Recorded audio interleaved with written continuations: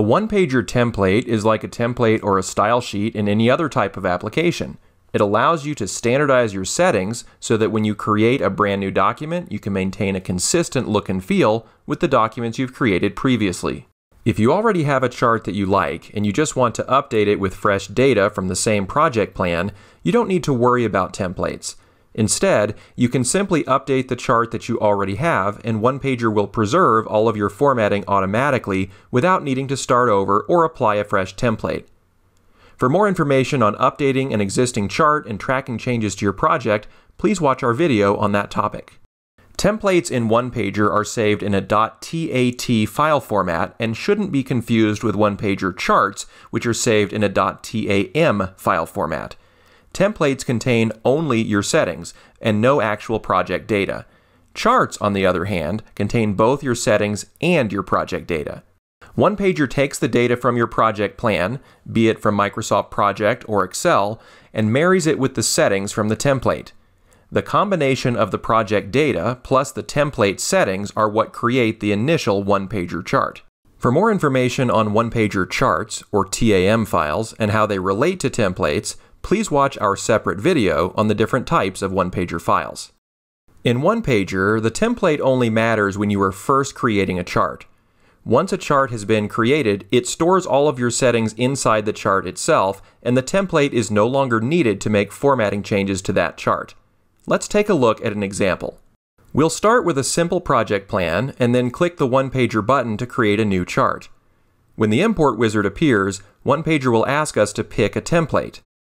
OnePager comes with about 20 standard templates, but users can create their own templates as well. For now, let's choose the Single Project Gantt View Detailed template and build the chart. As OnePager imports the project data, it also applies the settings that were pre-configured in the template. This is what gives us the Gantt style layout that we see here. Let's see what happens if we create a second chart from the same project plan, but using a different template. Back in the import wizard, we'll select this Single Project Timeline template instead. The underlying project plan is the same, but now we've chosen a template that will enable us to start out with a timeline layout instead of a Gantt. Again, as we build this second chart, we see OnePager take the project data and apply the settings from the second template. This time around, we get a timeline layout. When you first create a OnePager chart, whichever template you select is going to populate all of its settings into the properties of the chart itself. You can review these settings at any time by going to the Home tab of your OnePager chart and clicking on the Chart Properties button. This will let you take any settings that were initially defined by the template and change them to something different. When we change settings in Chart Properties, we're no longer changing the settings in the template itself. While these settings did originate from the template, they are now localized to the chart itself, so any changes to these settings going forward will only pertain to this one chart. Likewise, the template will not repopulate any of its settings back into the chart, since a chart only relies on a template for its settings the first time that it's created. This means that if we did go back to the original template and change some settings there, those template settings would have no impact on this specific chart. They would, however, have an impact on any new charts created from that updated template. Many users wonder which template they should select when first building a chart. Because templates are really only a jumping off point, choosing the right template out of the gate is really much less important than most people think, especially since practically every setting in a chart can be changed through chart properties, even if you didn't pick the perfect template originally. We often receive requests from users asking us to tell them which template will generate a given type of chart format. Unfortunately, it's not quite that simple. Remember that the template is only half of the equation, with the other half being the project plan itself. Because project plans can vary widely in terms of both layout and detail, it's difficult to predict exactly what type of chart a template is going to generate without also looking at the project data. That being said, here is some general guidance on how to pick a starting template, understanding that you can always adjust your settings later if it isn't perfect. The first thing you'll want to decide is whether you're building a single project chart or a multi-project chart. Many of our templates have a single versus multi-project designation, so you can rule a lot of them in or out based on this factor alone. Second, think about whether you want a Gantt layout with one task per row, or if you want a timeline layout with multiple tasks lined up left to right. Based on these two considerations, most users can typically narrow their template options down to just a handful of choices. Once it's a little less overwhelming, build a test chart from each remaining template and see which one gets you the closest to what you want. In the first portion of this video, we showed you how a template can be used to drive the initial look and feel of a chart. This concept also works in reverse as well. Settings from a chart can be turned into a template so that you can have consistent formatting from one chart to the next. The easiest way to create a template from an existing chart is to go to the Home tab and click on the Save as Template button. When you do this, OnePager will take all of the settings from chart properties and save it as a new template in the .tat format. When you convert a chart to a template, only the settings from chart properties will be templatized. Any manual point-and-click changes that you've made to individual tasks and milestones will not be saved to the template. This is because the template is project agnostic and is designed to contain settings that are broadly applicable to any project plan. Therefore, any settings that pertain to a specific task or milestone are not things that can be generalized into a template. Let's take a look at an example of what kinds of changes can be templatized and which cannot.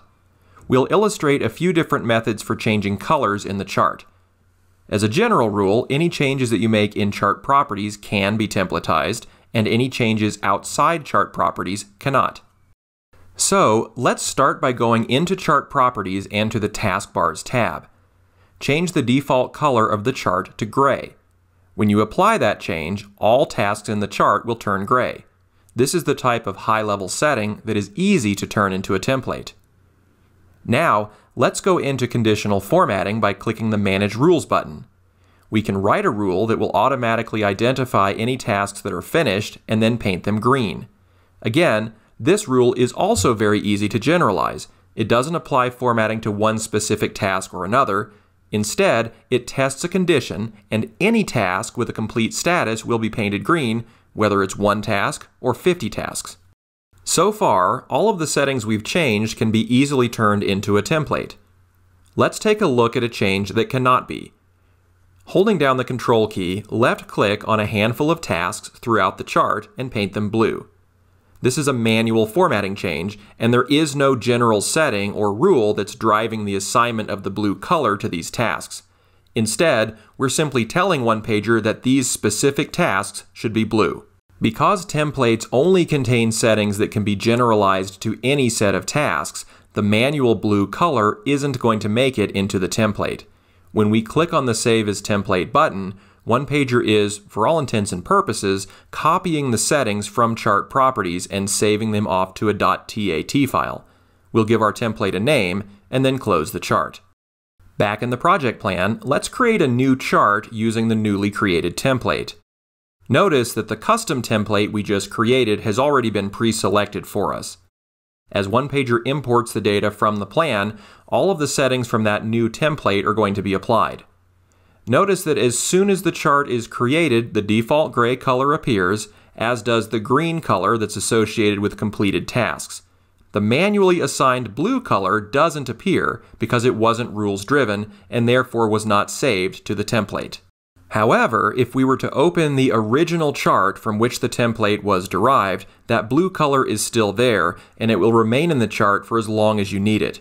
So while manual changes cannot be templatized for broader use, they will always be preserved in the original chart. With this new template in hand, we can now open a completely different project plan and create a new chart. Again, notice the default gray color plus the green for completed tasks. Here, we have different tasks that are complete than in the first project, and that illustrates the power of the template, applying the same styles to different sets of data and ending up with a consistent family of charts. For more information, please review our other videos, or you can visit onepager.com/support or email us at support@onepager.com.